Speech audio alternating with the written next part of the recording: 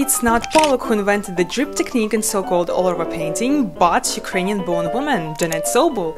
With no previous artistic training in 1938, she began fiddling around with her son's painting supplies, and by having no prejudice to the materials, she used unconventional implements such as glass eyedroppers, strong cycle vacuum to create such effects that had never been seen before.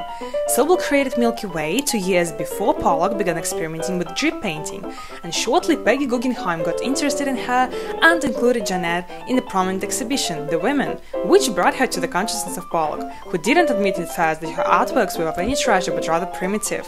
Unfortunately, Sobel's circumstances suddenly changed. She got to move from New York City scene, and soon after her paint allergy developed, putting the final dot in her career. So by 1948, she vanished from the art world completely, leaving a place open for Pollock to fill, quickly picked up the idea of dripping and popularized it afterwards. What do you think of this story?